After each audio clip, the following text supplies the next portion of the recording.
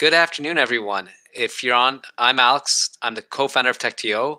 I'm an operator with 2 exits. And if you don't know me, I've also done professional services. I'm an active investor as the head of Canada for AngelList and a partner at N49P. If you're joining us from the East Coast, appreciate you spending lunch with us. If you're joining us from the West Coast, I hope you have a coffee to start the day. We welcome you all here. The idea behind Founders and Funding is to help demystify the fundraising process and the relationship between investors and founders.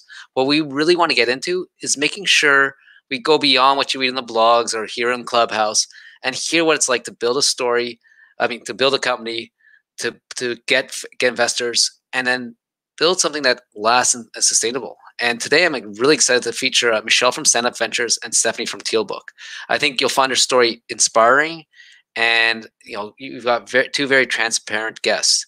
But before we get started, there's some rules of the show.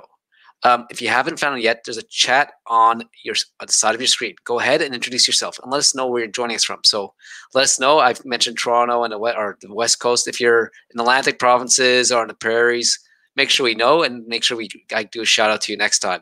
Also, put questions on the Q&A tab on the right. I like to weed them into the conversation. I have some questions. We'll talk, but it's good to know what you're thinking.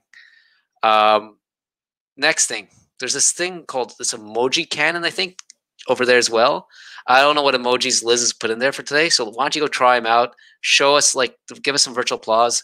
Use it throughout the show to tell us what you love, what you hated, or whatever other emojis that Liz has put in there. And then finally, stay after the main event. To basically network with the community. Liz just told me there's lots of laughing faces and blue hearts, so I appreciate that.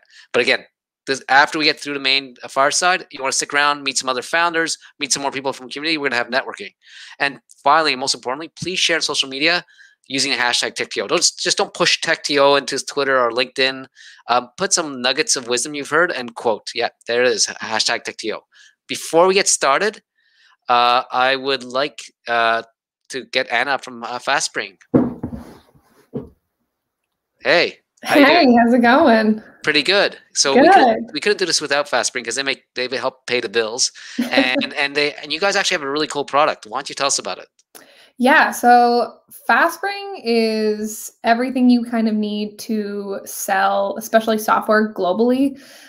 So that's where exactly FastSpring comes to play. It's an e-commerce platform that makes selling internationally so much easier. So we cover all things global payments. We'll make it very easy for currency conversions, help you with your taxes, essentially just takes so much time off of your plate so then you can end up selling more. And a part of selling software, especially through subscription-based modeling, is where FastSpring thrives. And so that's why today I'm going to share a link coming up soon to talk about how exactly subscription revenue works, how you can become an expert in it, and grow your business so much better.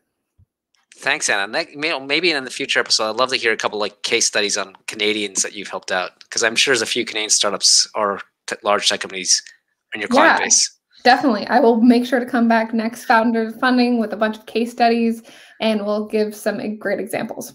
Awesome. Thanks so much, Anna. Now I'd like to get to the conversation, the main part of the show. I'd love to get Michelle and Stephany on stage. Oh, here we go. That was quick. So thank you both for joining me. Both of you are super busy. Stephany, I know you're in the middle of scaling a business, so I really appreciate your time. Let's start off with the basics. Let's start with Stephany. Explain your background before you started Tealbook. What's your history? You didn't just wake up one morning and start Tealbook, did you? Yeah. And that's typically when I explain what Tealbook does, people are like, how did you end up in this? Because looking way back, I would have seen myself more in fashion or advertising or something like that. But anyway, I started, my career was a little interesting. I worked in startup, and then I worked for a data company. And I also worked for a pharmaceutical company, and had the opportunity to kind of put pieces together to see that when you're in an enterprise and you're looking to compete, you need innovation. And so I started a company about 14 years ago called Matchbook, and the focus of that business was to help large enterprise who were facing challenges to find innovation, and innovation came through suppliers, companies who were already solving challenges, who were building solutions or bringing companies together to build a specific solution for that customer.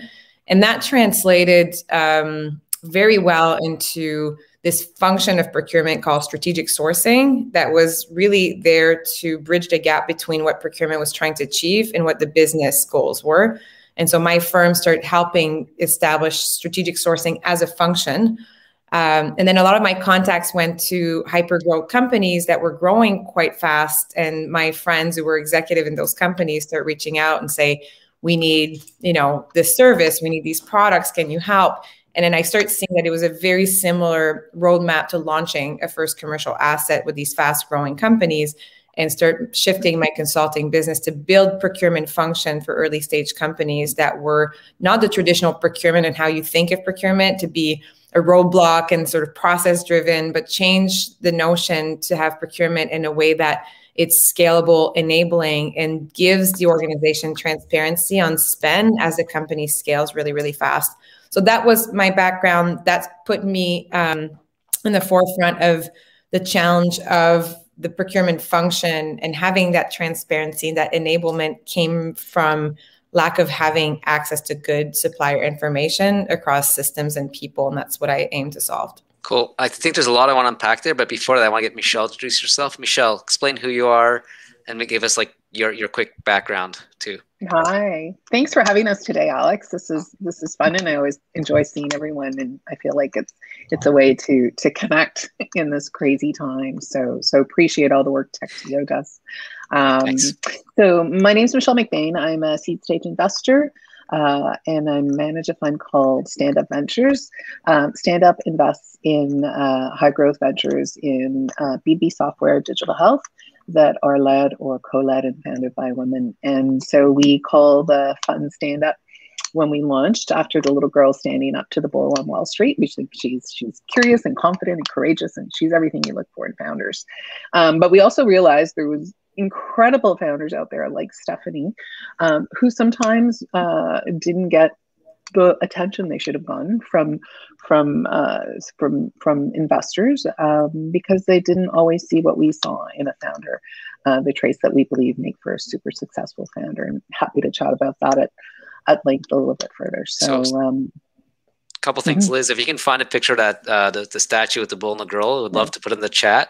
And second of all, I love these intros because usually you get the intros and there's not a lot to unpack, but both of you have intros I have to unpack a bit. So I'll flip it back and forth here. So Stephany, you went through your background quite quickly, but what I heard here was a couple things. You start, when you were doing consulting, you were doing strategic sourcing. So for people that don't understand procurement or strategic sourcing, what is that? Because I think it's important to understand when we get into Tealbook what those are. So can you just, for people that may have not been from that space, can you explain what those are? Well, if you're selling to an enterprise, you should know, or you should get to know procurement, because it's typically the function that controls all spend that are procurable. And so if an enterprise is spending money on services or software or any direct material, the business typically will drive the decision, but it will always go through procurement, either through a contract, through the relationship with the organization. They're going to be the one who are going to challenge the business to get more bids. They put processes in place to make sure that they're getting the most value. So they're going to be the ones typically negotiating. And so it's a pretty important function. If you're a founder and you're looking at your business and how you're going to scale your business and hire more people, if you don't put guardrails and processes and technology to help with your spend, even for us right now, we just raised a lot of money. We went from 30 to 53 employees in 6 weeks. It's very easy for employees to make mistakes and start buying things that they shouldn't be buying. And that can go really quickly, especially in data. And so having guidelines, processes, typically this is procurement, and larger companies who spend more money will have a dedicated procurement function. So, and you were saying that you were consulting companies on strategic sourcing, and you started to see this opportunity to actually create what became Tealbook. So when did you realize there was an opportunity? What convinced you that, hey, I can go from consulting to actually having a marketplace or workflow software? it took 9 years because I have a successful consulting business, 3 kids. I've got great work-life balance. I didn't feel like I needed to change the world of procurement. But when something is in your face all the time, and every customer I worked with, I was like, if they had this platform, it would solve all of the things that they're challenged with. And I saw this entire industry really quickly migrating to software as a way to fix data. And I just didn't buy into it. And I was seeing this, that at some point it was going to hit a wall and that wall happened with COVID. But yeah, it was too much in my face to not do anything about it. And I was looking for a solution for my customers and I couldn't find it. And I remember I was working with this very large biotech company in San Francisco, and we're talking about the same problem, and I'm looking across the highway. There's SAP, and there's Facebook, and there's LinkedIn, and there's Salesforce, and all these other companies that are really focused on enabling information. And there's this biotech company, this gigantic biotech company who's inhibited, paralyzed, frankly, in some of the decisions that they're making because this information is not readily available across the organization. So I love this. This basically, you were in this area, you saw this problem that was not being solved, and it basically pulled you. You knew there was demand there, you knew there was a problem that needed to be solved. And so how long ago did you start Tealbook? Depends. Between us and a few people on here. Customers is 6 years, investors is 4. Yeah.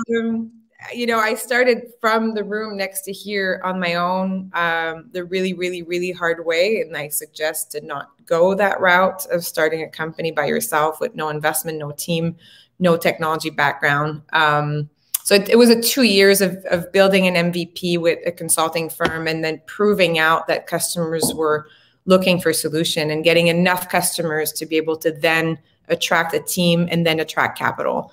And so I definitely bootstrap. I did get some angel money earlier on, but definitely the hard route to build a company. 4 years ago is when Michelle invested. That's when I had my CTO.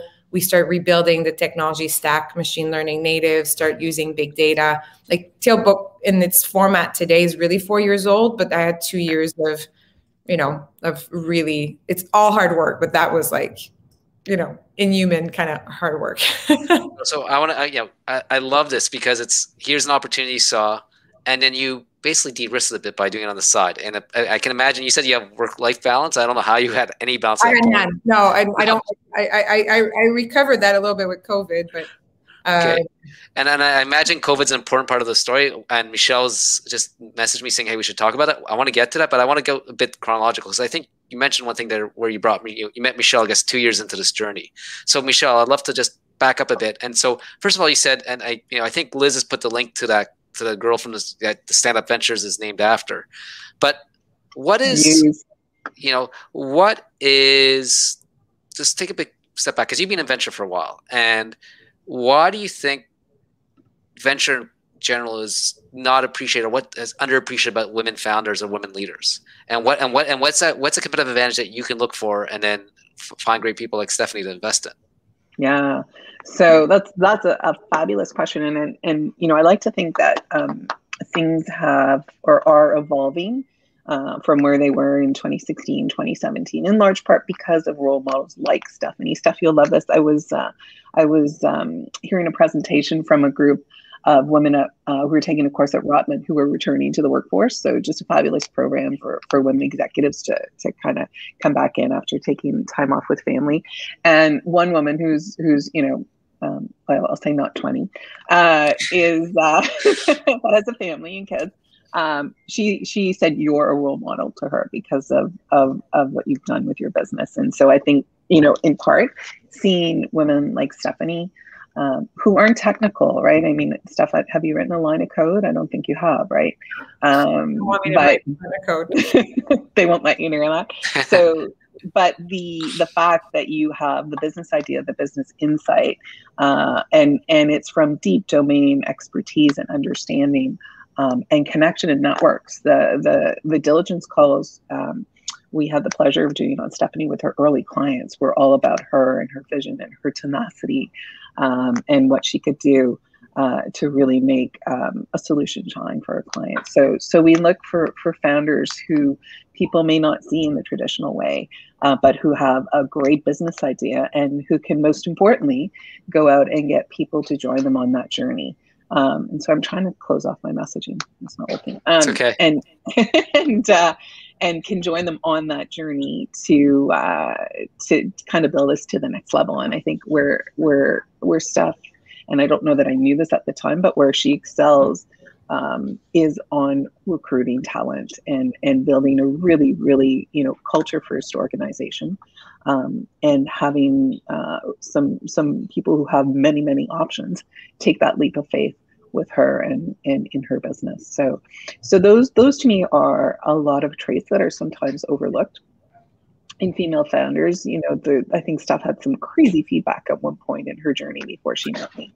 I don't know if you want to share that from we suspect a US VC, because they, part of it was you didn't go to an Ivy League school and you're this and you're that. Oh, if you're open to sharing that, because I have other questions, but I'd love to hear, because I think lots of VCs give bad feedback or feedback that's only relevant for them. So give us this example. Pattern recognition, right? Yeah. If you're open to share it. Yeah, I mean, if I put myself back in their shoes, right? Like if you take a step back, at the time I was so hungry and passionate about this idea, and I'm trying to convince them. We're talking 5 years ago, right? I was successful at raising capital with institutional money 4 years ago. So there was a year and a half of trying to raise capital. And then you have this idea in procurement, which is not super sexy, right? People don't necessarily understand the space that well. They know the players. So why is it, there's software companies, how this machine learning platform, this concept of a machine learning platform 5 years ago was quite hard to articulate to the investment community. Like, it's going to get better over time, right? Like this something that today a lot of investors have now experience with data platforms. So that was a little complex. And then you've got someone who has 3 kids, who's a solo founder, who has no technical experience, who's never built a tech company before, who hasn't gone to Stanford. Like, I've got all the red flags. I'm like, if I was to invest in someone like that, I think even though, I believed in the idea, I think that would be a challenge because there's so much risk, right? So it's about de-risking yourself. And I remember this investor is like, who are you, Lone Ranger, like trying to build this company by yourself? Like, you'll never get capital unless you build a team. And I was like, well, I need capital to build a team. And he's like, it's going to be the other way around. And so I remember leaving that meeting so defeated because I felt like, how am I going to attract a CTO? How am I going to attract? And the lesson there is that the technology had to be in-house. And I didn't have that. I had a team that I trusted out of Montreal that was building the tech. And justifying it, that it was not, a head count, that I could have flexibility. I had the expertise without hiring someone full time. And again, the investor's like, no, if you're going to sell a tech company, like a tech product, you need to have the technology in house. It's all about the values in the technology that you're building and the data that you're building. And so, but I left that meeting, and then I started looking for a CTO, and I was really fortunate to a lot of magic dust throughout this entire journey of finding the people that you need. And it may be, when you're looking to buy a white car, you're seeing white cars everywhere. Yeah.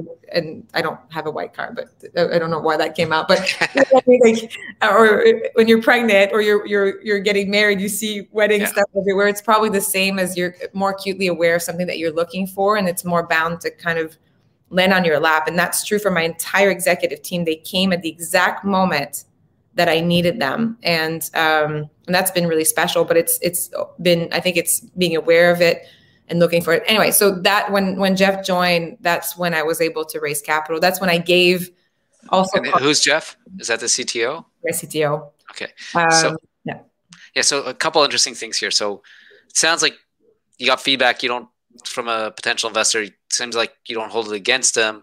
And it sounds like what I love is you took a couple things out of there. You said basically, okay, your loss, but I'm going to take, you did take some, almost like free consulting advice to you. Build in-house, own your own data, which I love because I think, most founders are going to meet 50 or 100 investors and 95 to 98 won't invest in them. but I tell them always look at it as free consulting advice, and you don't have to accept it, but it looks like you took the best out of a bad situation. And I want to get into how you recruited people, but before that, let's talk about how, Michelle, it looks like, I think you were one of the first institutions where I check. And so how did you meet? What convinced both of you to work with each other? I'd like either one's of your perspective on that. Yeah, so I'm happy to jump in first, and I just put a quote that I wouldn't mind sharing because I think it kind of summarizes how we think about things. It's a quote from Melinda Gates, and she's has a few views on this. Her quote is, "When the only people giving and receiving venture funding belong to a small homogenous group, society misses out on a whole bunch of breakthrough ideas and financial opportunities." And really the point is that when venture capital starts to look beyond the same small pool of founders, we'll see more innovative ideas with potential to improve the lives of more people. And we'll see the next generation of business leaders who really reflect the markets they're trying to serve. And in the end, at the end of their day, it's to deliver better returns to our investors, right? Alex, you and I have people who invest in us, and we have to, there's a food chain, and we won't continue to be in business if we don't deliver good returns. So I really love that quote, and I think about it a lot because you're going to find really great opportunities at the edges too. And so I think with Stephany, I remember meeting her through a colleague. But we just kept getting connected, like by 6, 7 people, I think, Steph, and everyone's like, "You guys should be talking to each other. You guys should be talking to each other. You ladies should be talking to each other."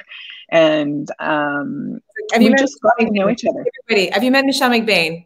We had met, but very briefly, and it just kept back to Michelle. Mm-hmm. And she just, she won me over with her tenacity, I would say, on a bunch of fronts. And I think, you hit on a really great point too, Alex, around taking feedback and, not taking it in a really personal way, right? It's like, this is someone's opinion. It has nothing to do with you. Take it at face value. I know when we talk to founders in the early days, say, screening for accelerators, we also look for founders who can not just kind of turn with all of the feedback that comes, but can take the feedback that, they believe is meaningful to their business and what they're building and move forward with it. And so, saw those traits in Stephany without a doubt, right? She kept coming back and saying, "Okay, this is what I'm hearing from you. And so here, I've dealt with this and I put this in front of you. Let's get a deal done." And she created momentum for her opportunity. Okay, so I'd love to hear from your perspective, Steph, because just what I'm hearing in is something we're talking about before we went live is about tenacity. And it sounds like even that first, everyone has this magical moment that in the pre-seed or seed round, you meet the founder, you meet the investor, and they write you a check the next day. But here's like some, I don't know how long these 6 meetings or 6 encounters are, but it doesn't sound like Michelle met you first in order to check. So what was your perception of what happened, and how did you get, what was going through your mind that you convinced Michelle to eventually invest? I think the really, really fast check is when your metrics are so through the roof, like you're having such fast growth, and then an investor will get on a plane without even knowing who you are. That's when it happens, and consistently, which is the very, very small minority of companies, especially if you're building a new category or something that didn't exist before. And so I do think with any investors, because we've done a few rounds now, it comes always with building trust with the investor. And when I met Michelle at first, listening to her feedback, leaving and then updating her on the progress that I was making, right? So I was sending her a note, or can we meet again? I'd love to talk to you about what we've accomplished. Hey, we just won this customer. Hey, I just hired a team. I would love to come in and introduce you to my team. And at that point, even though I was fundraising, because we needed money, it was not so much about fundraising as building the relationship there and building the trust for her to know that I had what it took to be able to deliver. I'd say that the one keywords that come more at the beginning is how coachable I was, because I had never done this before. And so to be able to take that kind of feedback and come back and deliver, I think it's really important, because then the investor feels that they have a lot of experience. They can help you. They can guide you. If you think you know it all, they're not going to be able to have, really positive impact. If you're open to their feedback, they feel that they're going to have, it's not control, but they're going to be able to guide you and help you be successful, and you're going to be receptive to it. That's a big difference, especially in the early days. And so, okay, go on, Michelle. What I was going to say too is you have to always match your investor to what you're trying to do, right? And so we're a high concentration investor. We're not we're not a, you know, small check, high volume type of investor. And so those checks can move a lot faster. We're also an institutional investor, so we have, you know, despite trying to move as fast as we can, we are managing other people's money. So we have to be able to work through our process as well. Angels have none of that. You know, there's this great line from an angel I know, and he was doing a deal, and he's like, you know, he was in Florida, and he's like, I'm going to go walk on the beach with my wife, and she's my investment committee, and I'll convince her, and then we can write a check, right? And so it's that simple. So you know, being aware, and I'm sure I'm stating the obvious, but I think it's important to think about the founder or the investor and their business model, because that's going to really inform how fast things move. I will also say, you know, our thesis is that the ventures we invest in at the seed stage are still a bias, because as Stephany said, there's not the KPIs and the metric and the growth rate. And so we work really closely with companies to get them to those Series A milestones. And most companies in our portfolio have gone on to raise a large Series A. And so that's been a good metric to do, but we really work at that stage where there's less information. And so for first-time founders, and often the female founders are first-time founders, the data's not there, the bias isn't there. We have deals that we know in the city where second-time founders have basically raised funding, you know, on a PowerPoint, and so that's again a different scenario as well. So we hear all these stories, Alex, to your point, but you have to unpack them a bit just to fully understand what each situation is. I love the advice there, and the insight there, because I do think who gets a ton of attention out there in the web are these very active super angels that are writing 100 checks a year. They're like, yeah, I meet with the person, I'm going to write a check. And, you know, that's their model. And they're also writing 100 checks. So they need, like, they're hoping that 5 provide all the return. And it's a different business model. I think most people don't understand that. I want to just a couple more questions about this, and I want to get about growing the company and how you've worked after that round. So, Steph, were you keeping all the investors you met up to date, or did you select a subsection of investors that you wanted to work with? Well, at the beginning, when I started fundraising, I had no idea what it was all about. And so I was meeting everyone. And I didn't know there was different stage. I didn't know to ask questions about the size of the fund, the stage of the fund, where they invested, what their thesis. Like, I just met everyone. So then I was very selective about who would I learn over time. Like, the stage is so important, and the investment thesis is so important. Even in the round we just completed, we met, God knows, like maybe 40 different funds, because it was all Zoom, so we could. Yeah. And I'd say out of that, there's 5 that were now having monthly check-ins. And so 5 that they understood the model, they had more conviction, they were interested, and like we moved really fast getting the term sheet. Some decided that we were a little too early for them, because we did raise a few quarters earlier, and others just didn't have the time to do the diligence, but they wanted to stay connected for the next round. So and that's about appropriate. Like I would say 5 to 8 funds to stay connected with. Otherwise, you could have a newsletter that kind of is more broad, but building that relationship is just time consuming, and you're only going to have one fund that's going to lead your next round.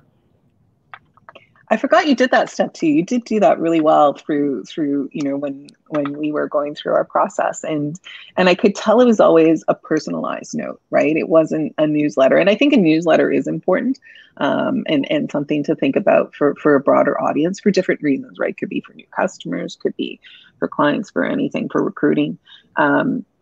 But you always took the time to personalize, fine tune it, and if people didn't quite understand what you said here, you're now also keeping for your next round 4 to 5 key investors that you identified in this round really close to you, so that, you know, when you kick off the process, it will just seem like a natural extension of your conversation. You're gonna be able to gauge too if it's the right time. Right? Because then you can talk to them about where you're at, and does it feel right? And if you're starting to feel the momentum, then you have to feed on that. And then you can bring other funds, because it may be a completely different fund that's going to come and write you a check, right? But it's a good way to gauge if you're ready. I like that, what you said, feel the momentum. Just for the audience, you know, if you have any more questions about this subject or any subject, just put them in there. Liz will bring them up to us. So you raise that round, and then, you know, what commitments did you make to each other? Because Michelle, like, unlike an angel, you said you're high, you know, high commitment, highly involved. And Steph, I imagine there was some things you're looking. So I'm sure, was it just capital, or was it an agreement saying, okay, now we're writing this check, this is what we're going to do? Yeah, I'd say that was it. So, you know, I'm as involved as a founder wants me to be. If we invest in a founder who knows exactly what they want to do, then we'll just do our kind of check-ins and add value where we can and identify, you know, opportunities we can bring through our network. But with Steph, it was really, you know, I'm going to call it a partnership.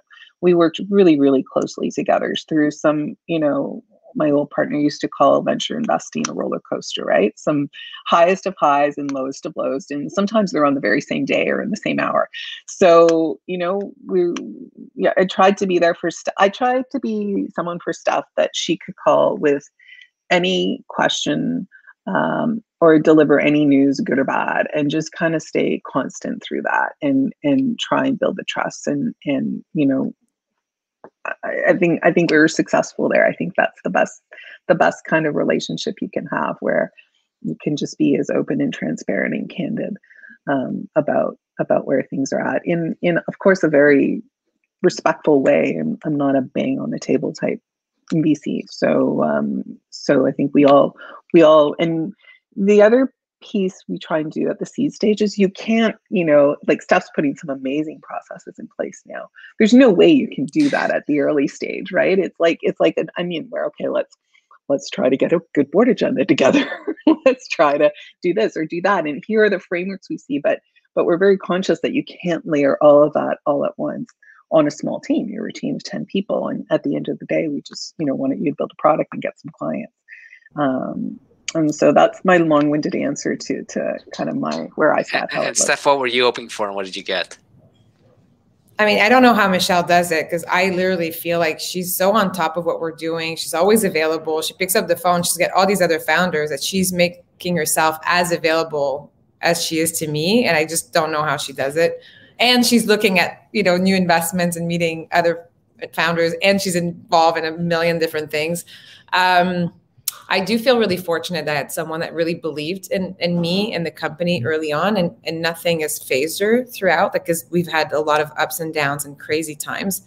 And she just is very always calm and just rational. And it's just like, yeah, you know, this is happens. And so, but I think to me it was that kind of comfort and someone that could guide, that understood the landscape and understood exactly what Michelle said, the appropriate time, how to introduce better processes and how to introduce more formality. Like, we were really informal when Michelle started on our board. It was, you know, 4 of us, and we literally showed up with coffee and chatted. And as you kind of become more mature, especially as we start looking at bringing an independent, and then you kind of want to step up a little bit to that. Now we've got 2 rounds with lead investors that are, you know, more, I'd say more sophisticated, more advanced, right? Like, we needed to really different stage, exactly. And so Michelle's been there through the whole thing, and I feel like, as you know, my board member, she's got my back. She knows me personally, right? And there's a lot of comfort to translate like the new investors and their way of thinking, which is so valuable to the earlier stage investor that's still there. It's sort of a, you know, kind of a nice comfort. And Michelle's super connected, and she's been so helpful in many ways. So all of that, like, is never shies of sending us information that could support the team or me or personally. Or, well, I can tell you just from the outside that Michelle is a super advocate for all her companies. Like, she has no hesitation to call me, say, hey, Alex, I have my pom on. You know, and she's a fair advocate too. She's not going to go say, hey, this company's like going to be the next Uber. She's saying this company's made good progress. They're growing. You know, you should look at them. Going to get to some questions from our audience. I see a few of them. I think I'm going to go 2 around the fundraising, and I think 2 want to go to the next subject I want to touch on. So a question from Mila. She says, Michelle, Stephany, in the absence of a warm intro, what is your favorite cold approach? So I guess that's to an investor. Oh, that's a great question. Let me think about that. Can you ask another question? Yeah, Steph, do you have an answer for that? Thoughtful in that. Yeah. Did you do any cold outbounds to investors? Sounds like you did. I did in the earlier days, a ton. Anything work well? I didn't get money from those. Okay. So we'll think about that question, Mila, and we'll come back to if anyone has great ideas. Like I always say there's a way to, again, maybe I'll just jump in here. I always try to go find, if you have a rationale to reaching out to an investor, it's usually someone else in their portfolio, and it might be easier to try to find someone in their portfolio or someone they're connected to. The problem is it's not a fast process, because they should actually be, because the worst thing is someone says, hey, Alex, I see you know Michelle, can you introduce me? And then I do an introduction. Michelle goes, okay, what do you know this person? If I don't know him or her, it's hard for me to give. But if someone says, hey, Alex, I'm thinking of raising in 3 months. I see you know Michelle. I'd love to get you to get to know me, so maybe you can introduce me. Like if there's, But there's one tip. I can give you one tip that cool. I think it can be interesting. So there was a fund that I really liked, NFX, that was more about sort of the network effect in San Francisco. And I don't remember how I ended up getting a meeting with them, but I was following their blog, and I did use to send a message. I think his name was Jim.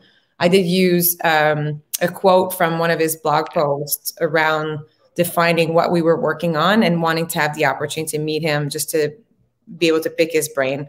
So it was not like I was not pitching him. I was saying, I'm going to be in Menlo Park. You know, this resonates. This is what we're building in this space.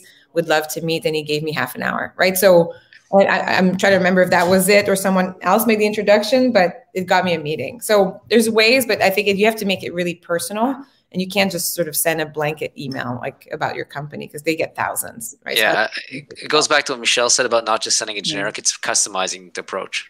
Yeah. Yeah. We see signals too, right? And so if I start hearing about a venture, a lot like Stephany, right? Like I kept hearing about Stephany and Tealbook and her, the founder. And I jokes don't like I was looking to invest in a business that had clients in procurement, but we look at the founder and what they're doing and we're B2B enterprise. So if you start hearing a lot about what someone's doing and you see their name, and like I'm on Twitter, I'm on LinkedIn, Clubhouse is starting to be I'm trying to figure Clubhouse out. I think it's fascinating. I think it's for people with no kids. Well, yes and no, because everything's PST, so I kind of do it late at night. But there's building your name and your brand that way is also really neat, because it's some of the social signals. At the end of the day, it's all the social signals that you're trying to kind of elevate. Because we think about this a lot too, right? So not all founders have, and don't take this the wrong way, folks from UCC, but don't have a UCC network that they can use to kind of get to XYZ, investor, corporate person, and all those sorts of things. So we do meet founders who aren't referred. We will absolutely do that. And that's our thesis. Other funds won't do that. They'll demand that you have a referral in. And so just elevate the social signals around your business, I think, are a pretty neat way to do it. So I think this will be a quick question. This is from Marilyn, basically asking, hey, Canadian startup looking to for seed funding, it's better to be incorporated in Canada or US, Delaware, advantages, disadvantages. Any quick thoughts there? Yeah, I mean, talk to your lawyer would be my first piece. But so if you're going to raise funding in Canada, many of us have to invest in the parent company. So, and that means it needs to be a CCPC.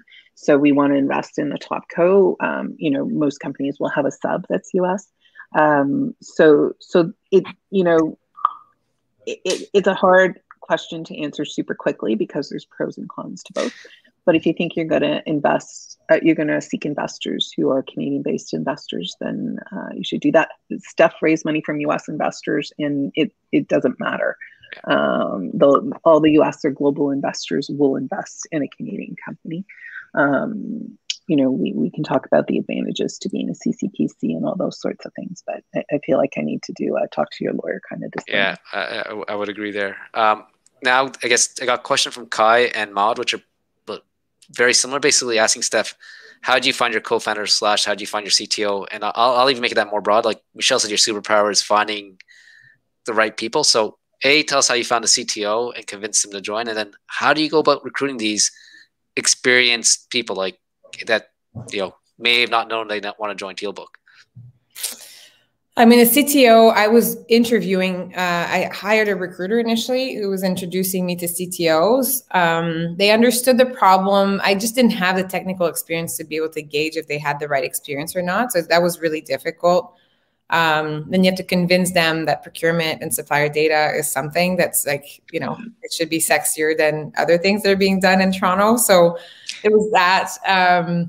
And I met Jeff through, it was a firm that heard that I was looking for a CTO, and I'd heard that Jeff's company, where he was before, was acquired. And so she says, hey, you know, I've got this guy and I think he may actually come with some capital and maybe the team. And so him and I met, and it was very serendipitous because his experience had been at IBM and then at Ariba, which is a e-procurement software. He had been there for 10 years, and then he had gone to Scout Lab, did a second master's in computer sciences at UFT in machine learning, did a stint at Google. And it was like all these things that he had done in his career that was leading to understanding the opportunity, the size of the opportunity, and that he had the right skill set to be able to build the data team and the application. And so that was really serendipitous. And then he came with an executive, the CEO of the company that got acquired. I got him as a COO at the time. And so that gave me two people that had the experience to building software, the company, and the building the technology. And that gave a lot of confidence to investors that I had two serious, you know, experienced executives. And then through the rest of the journey, honestly, it's a lot of the time, I'd say I'm probably known to taking a chance on people. And so if I think of my head of, like, now is Chief Strategy and Revenue Officer, he's never done that role, but he had been in a company that got acquired by Coupa. He was part of the executive team, smart, hardworking, had good instincts, knew the space. And he's the one who reached out to me when we're at a point where if we're going to continue on that path, we would have not become sustainable. Like our growth would have not sustained.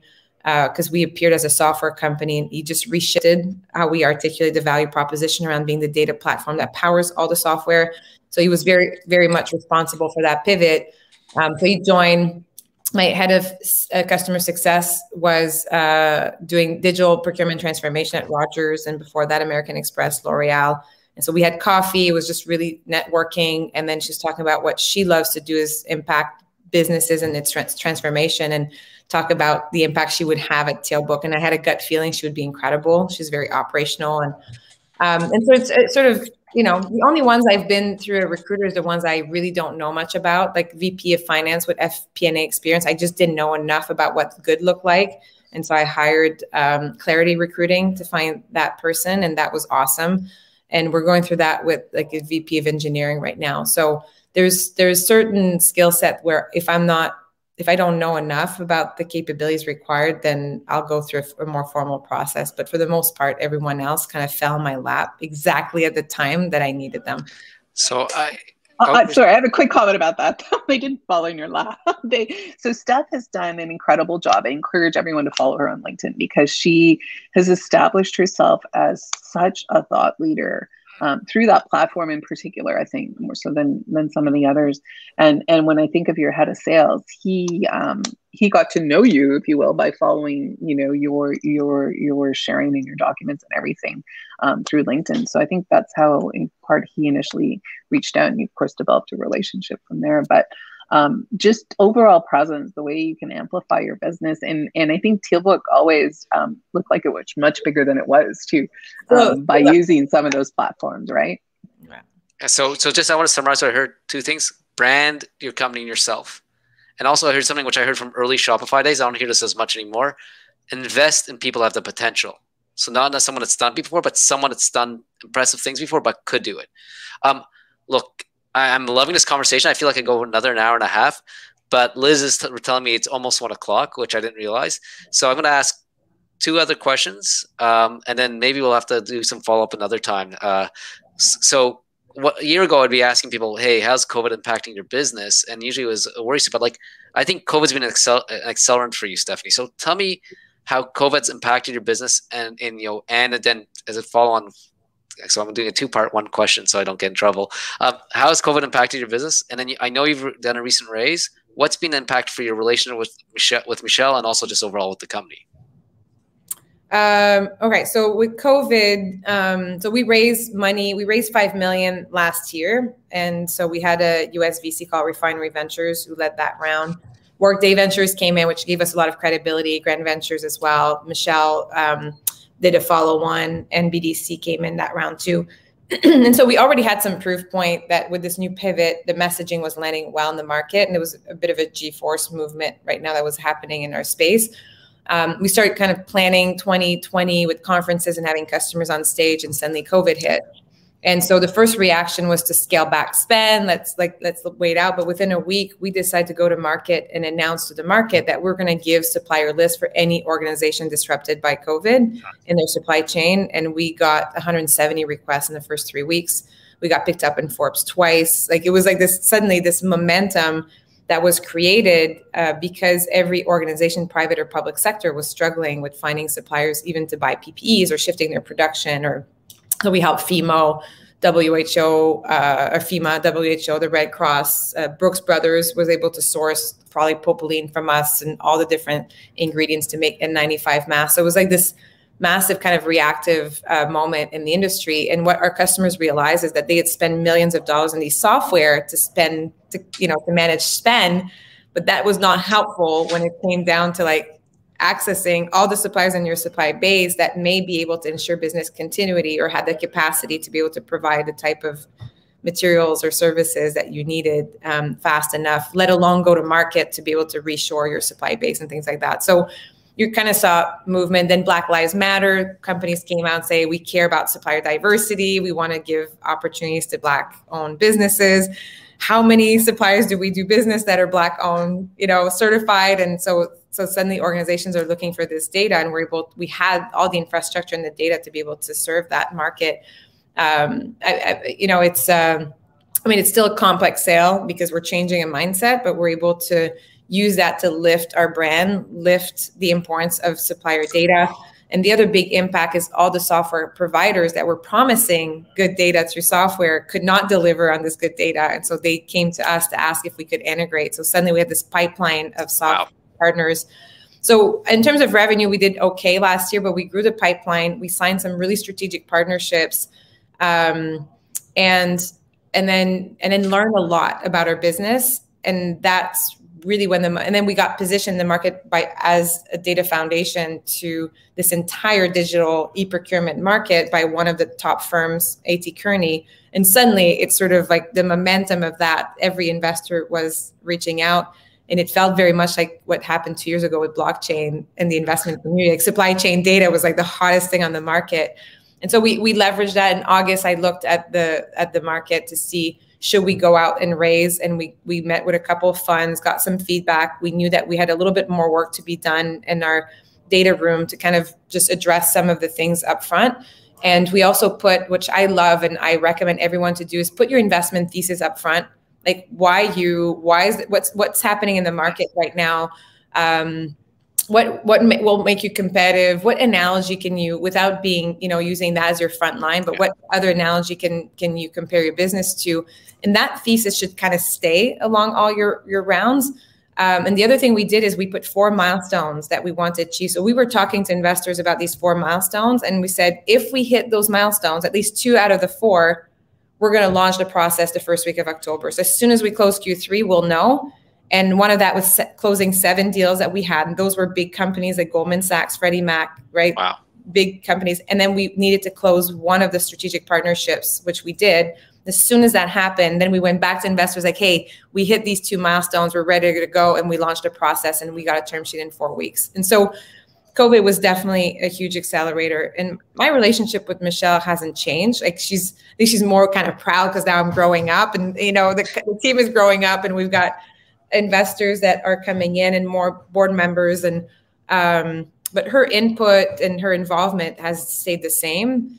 And then we're learning with new investors, what they care about, how they want to, what do they want to see in a board meeting? How do they get involved? At what level where they're a good fit? And we're just going to learn how to strike that balance again with someone new on the board. It's like adding someone to your executive team. Like you just need time to digest, get to know each other and see how you maximize that person, because we have a board that is across so many fantastic level of experience and background. So how do I use them as best as possible to help us guide our business is my philosophy on how we drive that board. So, Michelle, anything to add here? I see.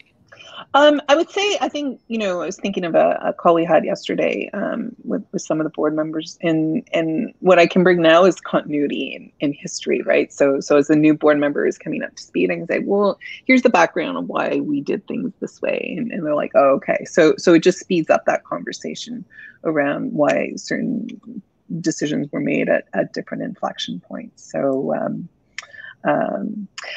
Steph, I'd love to ask you the 2-3 pieces of advice you gave a founder in our portfolio who's starting to fundraise now. Sorry, I just want to say one thing before that. I want to hear that advice. No, you can ask that question. I want that question, but I just want to give a shout out to Steph, because before we started the live stream, we were going to talk about her tenacity.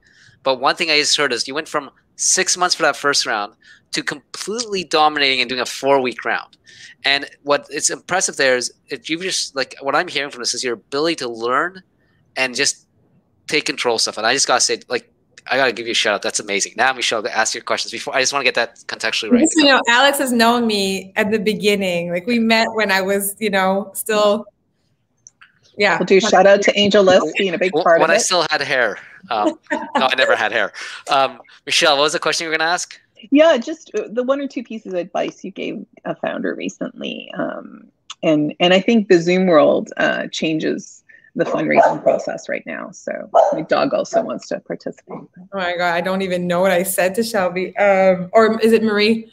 I think is it with Marie? I was talking about that investment thesis, and I think those milestones. How do you set milestones that you can achieve? That was the one thing that I think she took away. Because if you have milestones that you can achieve, you can sort of show progress and get investors to hear the momentum. So, don't put something that's so aspirational that you can't hit it, right? But don't put something that's also insignificant that they wouldn't get impressed. But if you say, hey, when this happened, this is when we're going to launch the process. Does it feel right to you? And then they go, yeah, that feels pretty right to me. And you're hoping that one of them will give you a preemptive term sheet and you don't have to even raise it all. But it almost happened. But in our data room, we had the way that we had report churn looked like our churn was actually really high when it wasn't. And that investor, talk about timing. That investor was like literally chasing me to write a check as fast as possible.